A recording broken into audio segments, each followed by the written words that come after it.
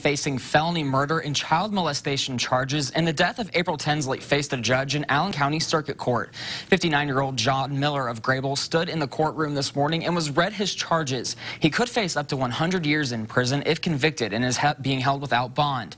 He's accused of the rape and murder of 8-year-old April Tinsley back in 1988. The sidewalks of the courthouse covered in chalk, calling for justice for the Tinsley family.